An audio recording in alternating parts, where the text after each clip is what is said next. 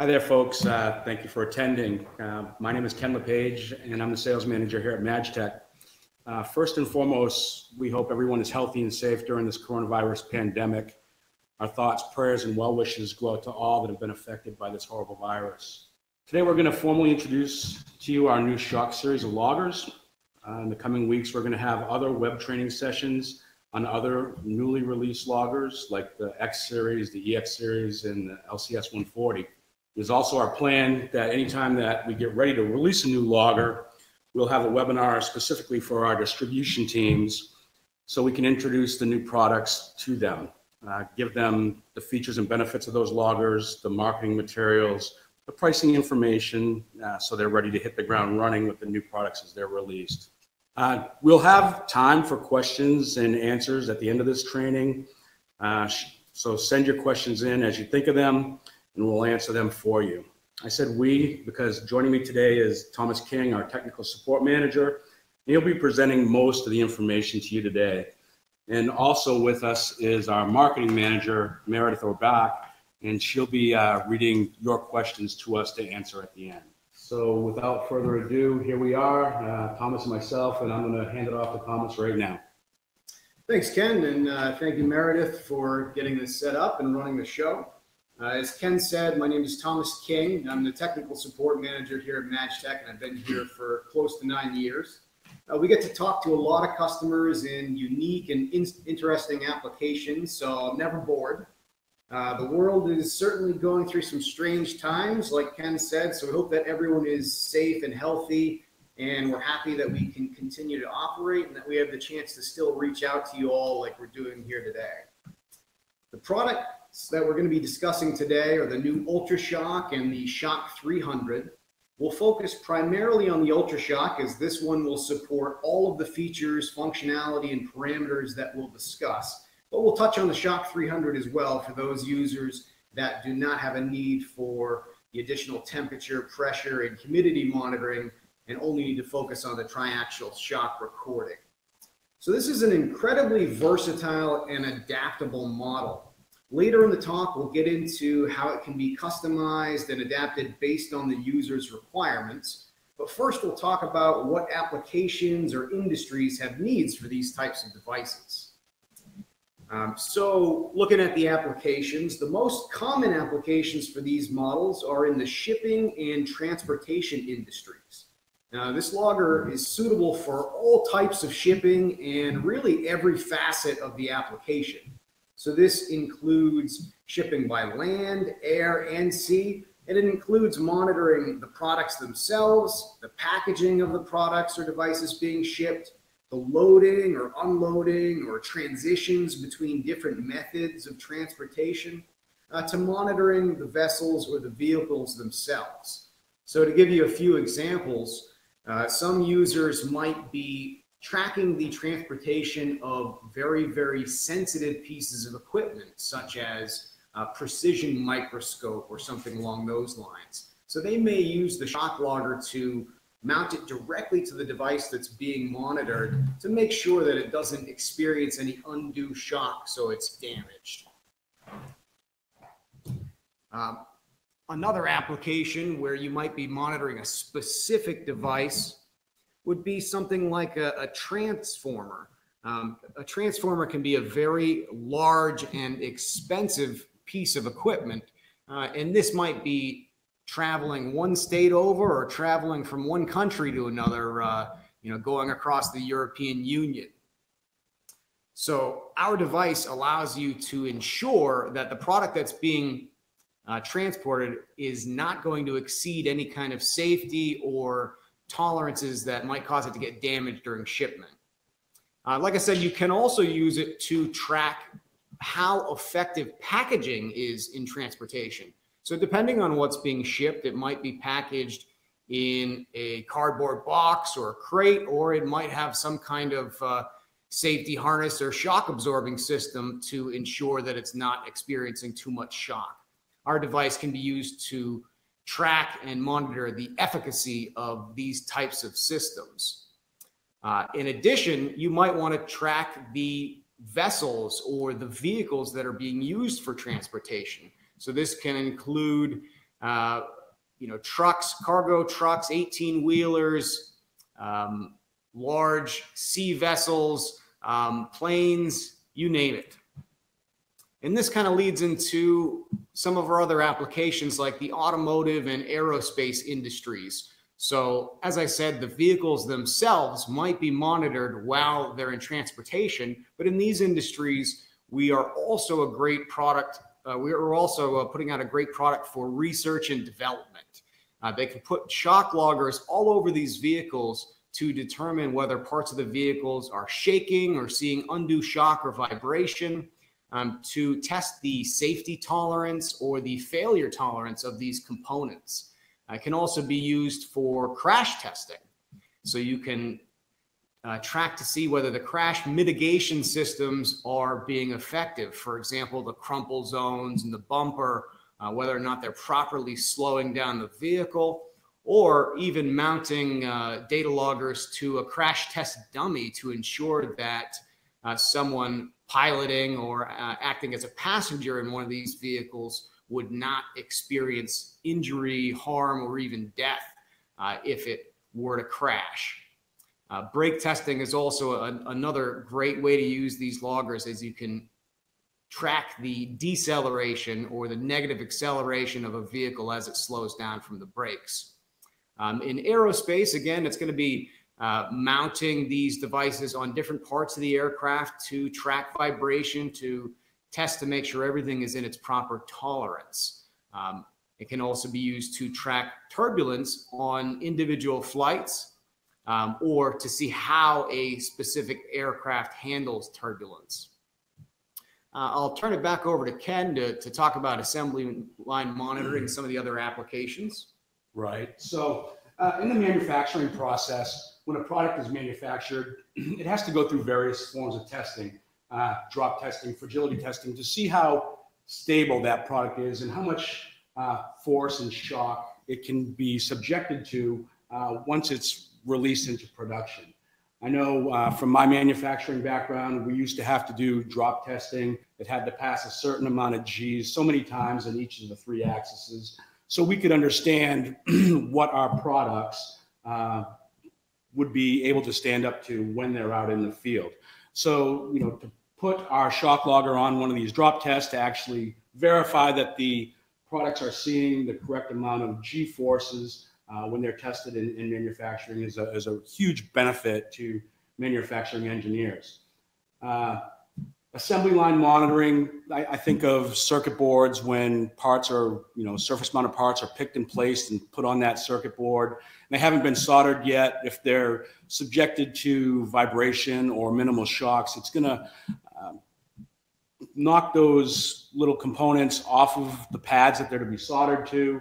And, things will fail when it's going through testing. So again, other little niche applications within the manufacturing process. Another really cool one is orientation monitoring. So we've all seen packages that have this end up on the box. And we also understand that our friends in the shipping industry are not always very friendly to packages as they're going across country. So by orientating the shock logger into the box a certain way, you can actually tell from the data once you download it if that box had remained in a certain position with this end up for the entire trip that it was on. Tom, you want to talk about the last two? Absolutely, Ken. So another couple of industries where this can be very useful are tracking heavy machinery and the construction industry. So this is, again, another industry where it could be used in several different facets of the application. So you might be monitoring the machinery itself. So for construction, you'd be putting this on the backhoes and bulldozers and cranes to make sure that those parts or those large pieces of equipment are not going to be damaged, or they're not shaking or vibrating too much. And in construction, you may also be monitoring the environment around where this construction is happening. So for example, if you're in a tight city and you've got a new building going up across the street, and every time they lay a new giant steel girder, you feel your building shake. You might put up a shock logger to see how much is your building shaking, and is that going to be a problem? Or on the other end of the spectrum, when a building needs to be taken down or demolished, that demolition process has to be done with surgical precision in the middle of a densely populated city to make sure that residents or other businesses are not affected by that demolition. So when you're taking down a skyscraper, I think some of you may have seen videos of this. It's pretty impressive. They do it right in the middle of all the other buildings, but they need to track to make sure that no damage is occurring to those other buildings, or if some damage were to occur, to make sure that that's checked out. So our shock loggers could be mounted on all of the sensitive equipment, buildings, or other aspects of the environment around the demolition project to ensure none of it is damaged. And one of the other cool applications within that heavy machinery is driver ergonomics. So, you could put the shock logger onto a driver's chair to see what kind of shocks and vibrations that actual individual is seeing during a workday. It helps design new chairs, seats for the driver, and also could help if there was an injury on the job, that you could actually see what that driver went through. One of the coolest things about working here at MadgeTech is getting to talk to several people out in the field that have some really, really cool applications. So for me, the shock logger is one of the cool ones. And my coolest application so far with this logger has been having the logger placed onto a target within the ocean and monitoring the vibrations so a sonar operator could actually track this target through the water. So really, really cool application. And I know Tom's got a couple as well that you may want to share with us. Yeah, Ken, like I said, that one right there is a very cool application. We always enjoy hearing what our customers are doing with these loggers. Like I said at the beginning, we're never bored around here. One of the most interesting applications I saw for a shock logger, it's admittedly not common, so I didn't put it on the PowerPoint here, but I found it fascinating, was a user that was trying to improve or perfect football helmets. In the US, CTE, or brain damage from football or other sports is a serious concern. So it's something a lot of people are looking into to see how can we mitigate or reduce these types of injuries. So this particular user was putting a shock logger in a football helmet and then subjecting the football helmet to various bumps, drops, crashes, etc., to see how much shock would be experienced by the head in that helmet, and then adjusting and improving the materials of that helmet to, make a more effective and safer helmet for the players. And I thought that was pretty cool. That is a really, really cool application.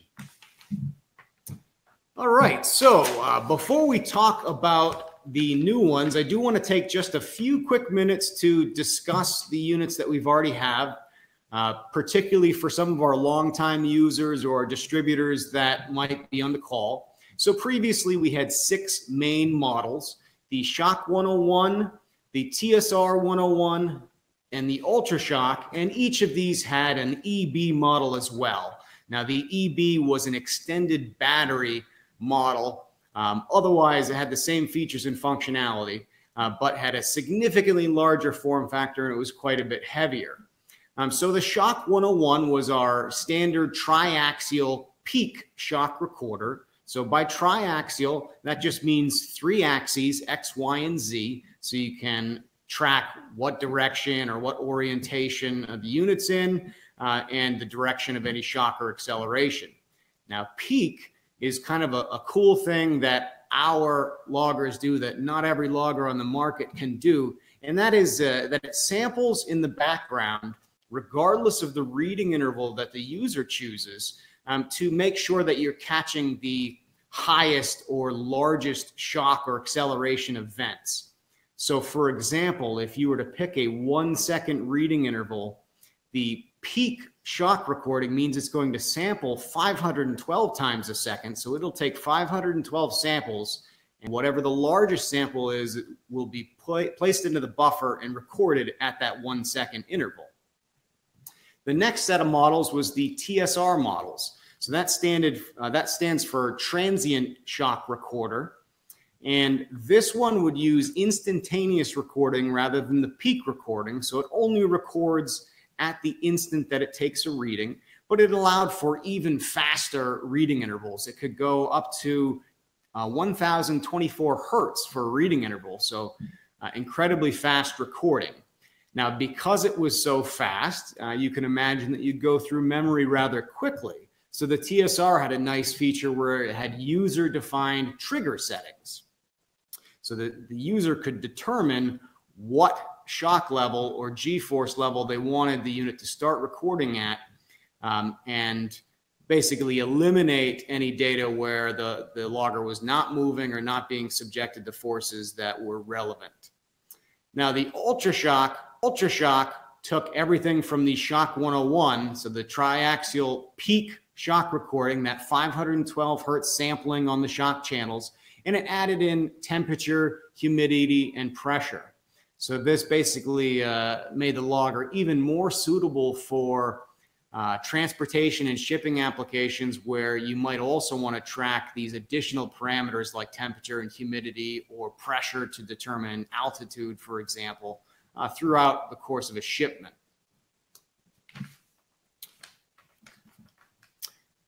So now we've got just 2 shock models. So we went from 6 and we are down to 2, but we are maintaining all of the functionality that we had from the prior 6, which is a great deal for users, and it makes it much easier for our distributors as well. So the ultrashock, again, it's triaxial peak shock recording, but it does temperature, humidity, and pressure recording. And then the Shock 300, which we've recently introduced, is for those users who are looking for a little bit lower cost option that may not need the additional temperature, humidity, and pressure recording. If you're unsure, my recommendation would typically go with the ultrashock, because we'll talk about how configurable and adaptable these units are. And you can always customize it for any given application and leave yourself open the possibility of changing those settings for another run or another recording. Now, the last thing that we'll talk about the differences between the old series and the new series before we talk about some specific features and functionality are the acceleration ranges, or the G-force ranges. So with the prior units, this was a decision that you had to make before you bought the unit. We had loggers that were available in 4 different ranges previously: 5G, 50G, 100G, and 250G. So I said we had 6 units before, but the reality was it was basically 24 if you needed one for various applications and various ranges. Now we've got 3 ranges, but we're covering the same scope, if you will, because we're going all the way up to 300G instead of a maximum of 250G with the prior series. And our 15G, despite being 3 times as large as the 5G range was previously, has approximately the same accuracy and resolution. So the best part about this, however, is you do not have to pick the range before you buy the unit. These are built in the new models. So you only have to select the range when you configure the logger to start a recording. There are 2 sets of accelerometers in these units. There's a high G and a low G set of accelerometers. So the low G covers the 15G range, and the high G covers the 100 and 300G ranges. And this allows you to tailor the device for each and every recording for whatever range you require. So as I said, that basically brought us down from 24 separate types of units down to 1 if you go with the new ultrashock, or 2 if you're looking additionally at the Shock 300. So now let's talk about some of the individual feature improvements. So first, it looks a whole lot different because we've got an all new design and form factor. It's smaller and more compact than the basic Shock 101 was before. It's significantly smaller than the Ultra Shock. It's also lighter than both units, again, significantly lighter than the EB units were before. We've also got a new through-hole mounting design. So before you had flanges coming off of the side of the device, the through-hole design allows us to keep, a much smaller, more subtle form factor. And, it's just a more attractive modern design. Also on the design or visual front is we now have LED status indicators. Before, the older devices had no indication on the outside of what they were doing or what mode they were in. Now you've got status indicators to tell you when the device is charging, the level of charge, whether it's running or whether it's waiting to start. So this is very helpful for the user to get information at a glance without plugging the device in. Now we've also added some additional key features and functionality. One of the big ones is improved battery life. So with the prior models, we had about a 7-day battery life on the normal smaller units and up to 30 days on the giant EB models. With this device, it's very customizable. So depending on how you configure the channels, the reading interval, or whether you're doing peak or instantaneous, it can be up to 90 days. If you've got all the bells and whistles turned on, you've got all 6 channels running and you're running peak mode, so you've got this 512 hertz sampling rate, then typically you'd be looking at 25 to 30 days, which is equivalent to those EB models, but way better than the regular Shock 101, and again, in this new smaller form factor. Even better, the device is rechargeable. So before, where you had to change batteries before every run, which could get not only expensive, but it was also kind of tedious to need to do that maintenance each time, this one's rechargeable. It's actually one of the few MadgeTech devices that does have rechargeable functionality, so we're very excited to offer that in the new device. And it's being recharged over USB-C. So you can see in the image here, we've got a USB-C connection. This is the most modern USB port type. So I'm sure many of you are seeing this on a lot of your newer devices, cell phones and other electronics. It's becoming very common, and we expect it to be the new standard for quite some time. That USB-C port gives us another great advantage. So whereas most of our devices, including the old shock loggers, required an interface, this device actually has the interface built in.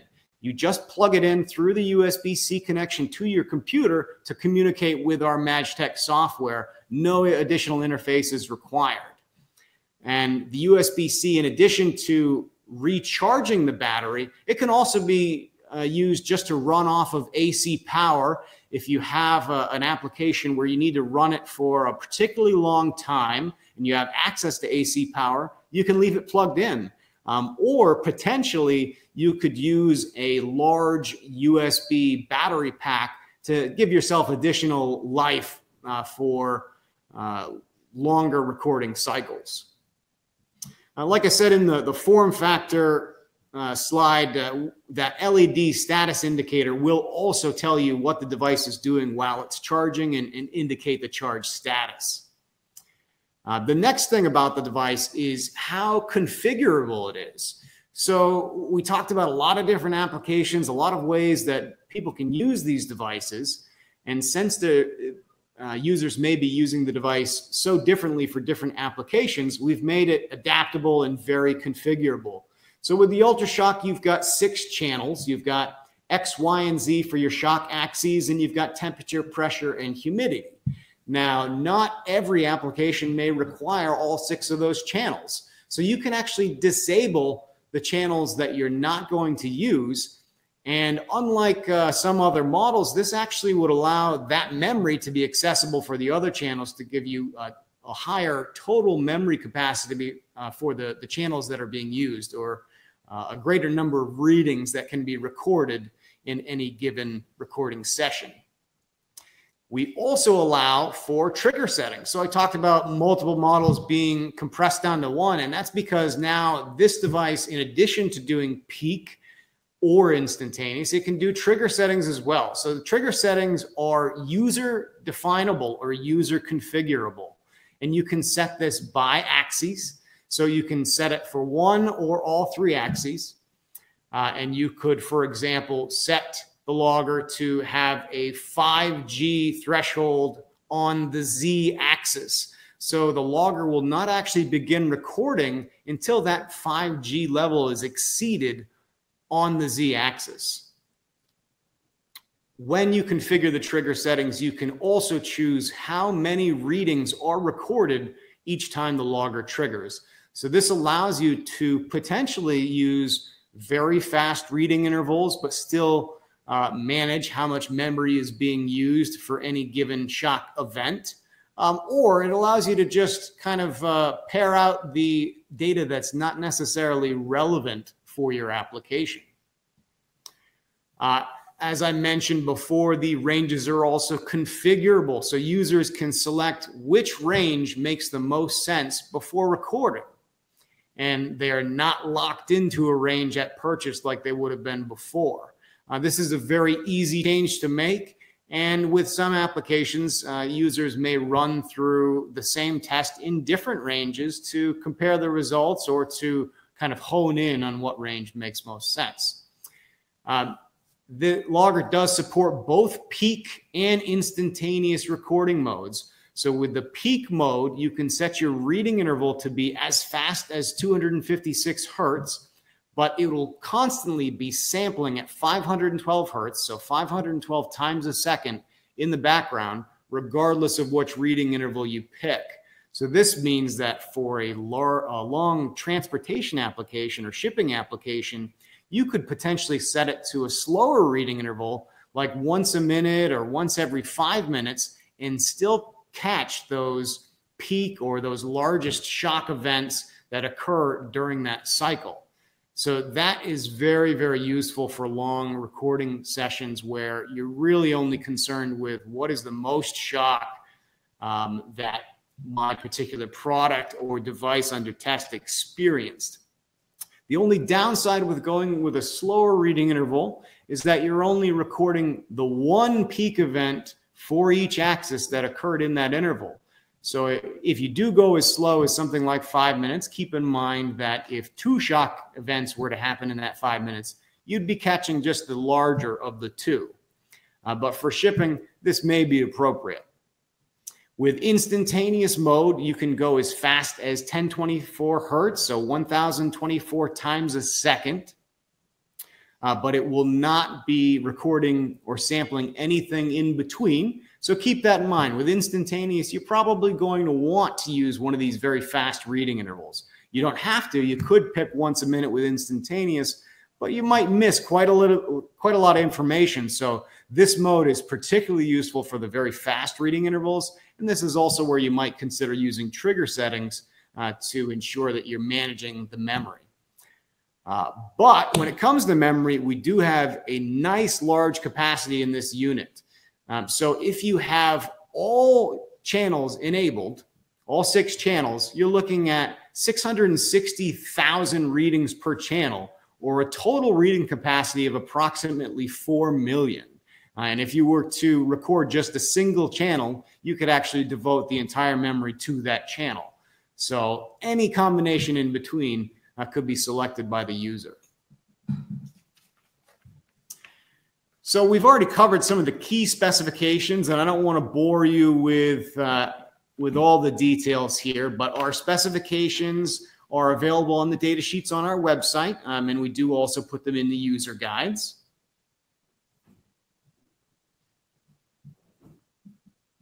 And I'll just take a brief moment to touch on the Shock 300 as well. Like I said, this is basically for those users looking for a little lower cost model, but it does have the same features and functionality for the key aspect of this logger, which is the shock. So we've got the same ranges, same form factor. Really, the only thing we are taking out with these units is temperature, humidity, and pressure to save a little bit of money for the users.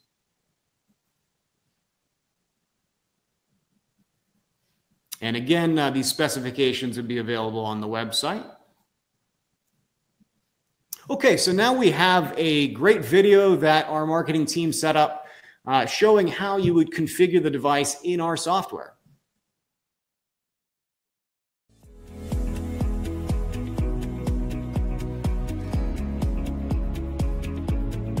With the included USB-C cable, connect the Ultrashock to a PC running the free MadgeTech's software.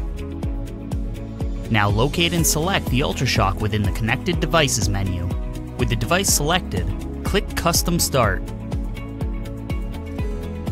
When selecting a start method, you have the option to start logging now, or schedule a specific date and time to begin logging with delayed start. The Ultrashock can either be stopped manually from the software, or automatically scheduled to stop at a specific date and time. For this example, we will use the manual stop option. Now click Change Device Properties to open the Properties window. Under the General tab, you'll find a Range Selection drop-down menu. Select the gravity range you expect to be recording in. Under the Channels tab, you have the ability to enable or disable channels such as temperature, humidity, or pressure. You also have the ability to enable or disable certain shock axes if there is one particular axis of importance. If memory needs to be maximized, consider disabling channels that are less important for your application. Within the Calibration tab, take note of the last calibration date and determine if it's time to schedule your next tune-up. MadgeTech recommends annual calibrations to ensure maximum accuracy.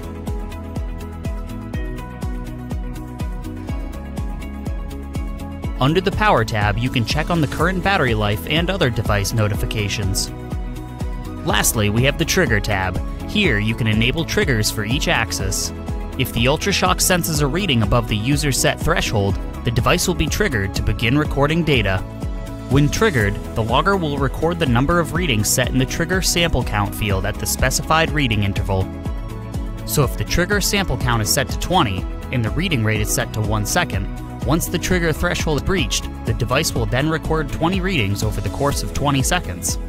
It is important to keep the time frame of expected shock activity in mind when selecting these values, meaning if the vibrational data of your application will take approximately 6 seconds, depending on the application, it may be wise to adjust your values so you're only capturing data for 10 or so seconds post-trigger. With the Fill Memory on First Trigger tick box checked, once triggered, the device will record data at the user-specified reading interval until memory is exhausted. When ready, click OK to apply the changes. Now select the rate at which the data logger will record each reading. Then select whether you'd like to record the shock data instantaneously or record the data peaks. When set to instantaneous mode, the Ultrashock will simply sample data at the specified reading rate and may miss any spikes that occur between each recorded sample.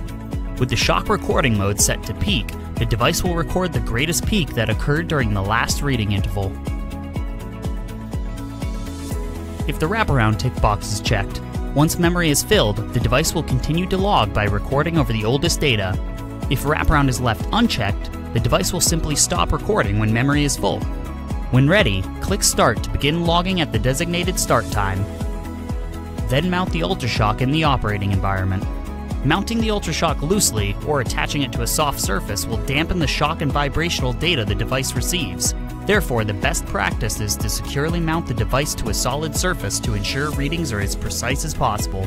When logging is complete, reconnect the Ultrashock to the PC. Select the logger in the Connected Devices list, then click the Stop button. Now click Download to offload the data to the software. The data can then be displayed in graph view, as a data table, or as summarized statistics.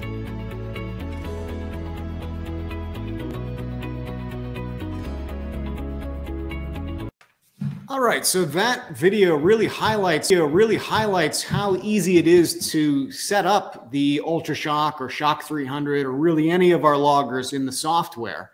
And that brings me to kind of another key point about our loggers in general, or using our products in general, is the MadgeTech 4 software. Most of our loggers do use this software, and it is adaptable for many users' needs. So it's simple to get set up, get your logger started, stopped, and downloaded, but it also includes a very robust set of tools for data analysis, so you can really get the most out of your data.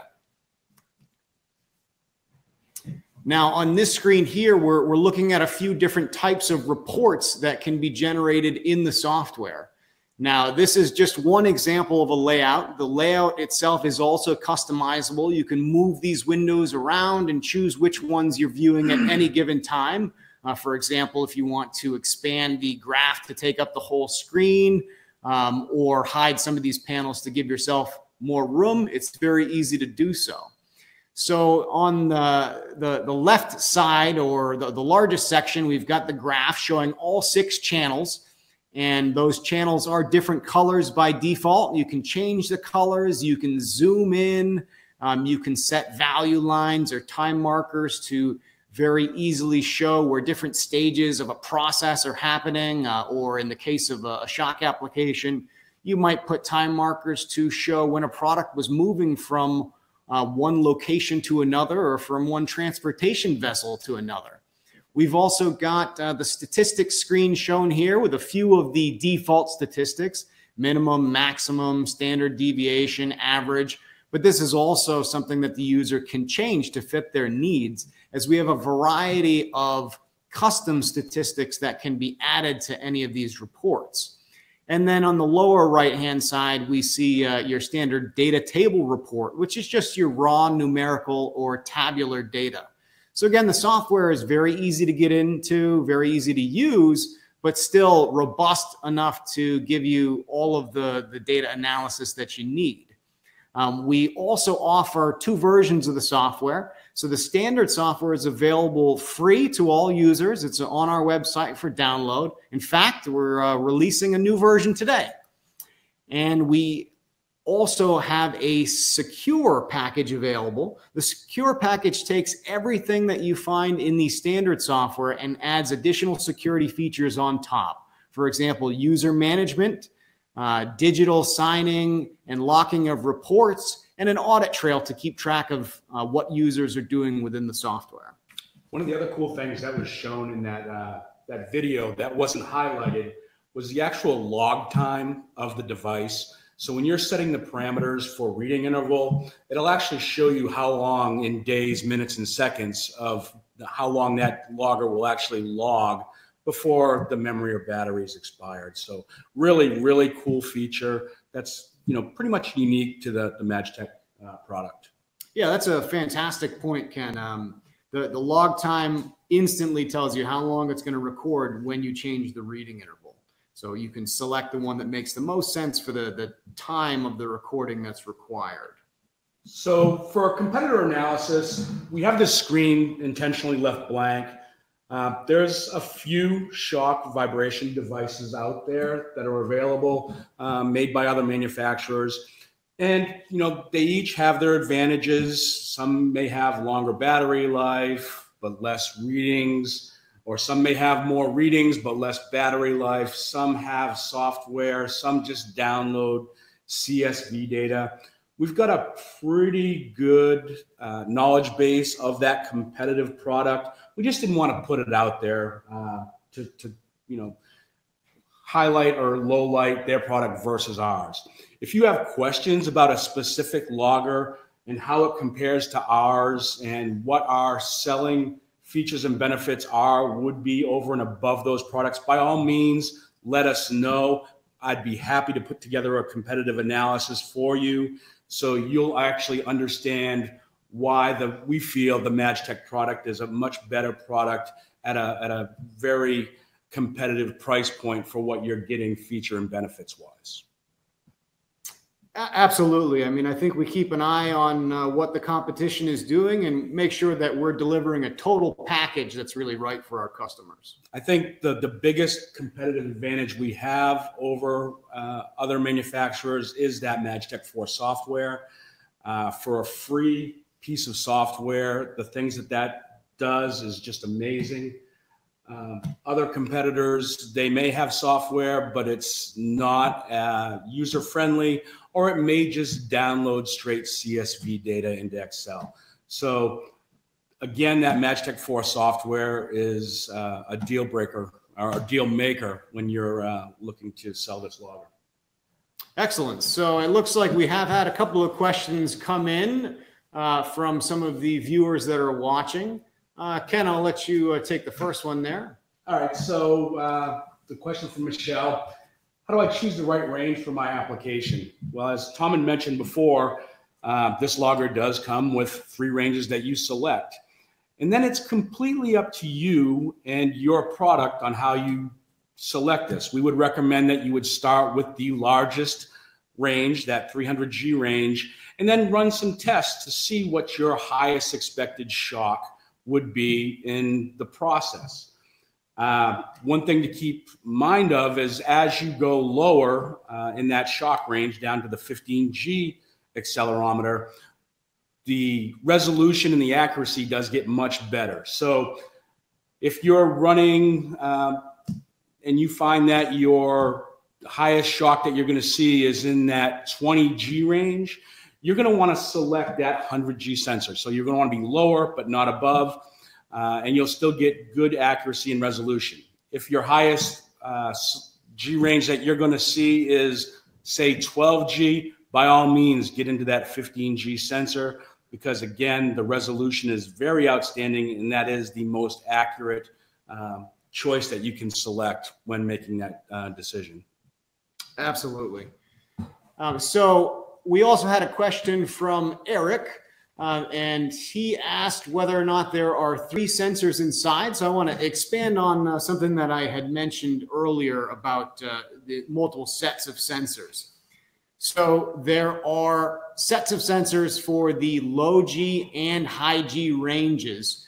So the low G would cover the 15G range, and the high G covers the 100 and 300G ranges. And we get XYZ data from both of these sets of sensors to basically give you the data that you need for that particular range. And our calibration process has also improved dramatically when we created this new model. We have a new proprietary calibration system that allows us to do high G calibration for the first time with the new model. With our prior models, we had great sensors, that we had good specified accuracy based on the sensor manufacturer's specifications, but we were not able to do much in the way of calibration other than calibrating at 1G. Now we can actually do calibration at very high G levels as well to do a 2-point adjustment, and ensure that we have great accuracy with both ranges, with both sets of sensors. So I've got an additional question for Tom. This does come up quite a bit, and it wasn't asked here, so I'll go ahead and ask that question. We talked earlier before about monitoring orientation of a product, this end up or whatever. Right. Or even the direction. Once you're analyzing the data, how can you tell which direction the impact came from? Yeah, that's a great question. If we can just go back a few slides to one where we're looking at the front of one of these loggers. We have a nice little key on the front to show us the directionality. So as you can see to the left of where it says shock 300, we have a key that says X, Y, and Z. And there are arrows here.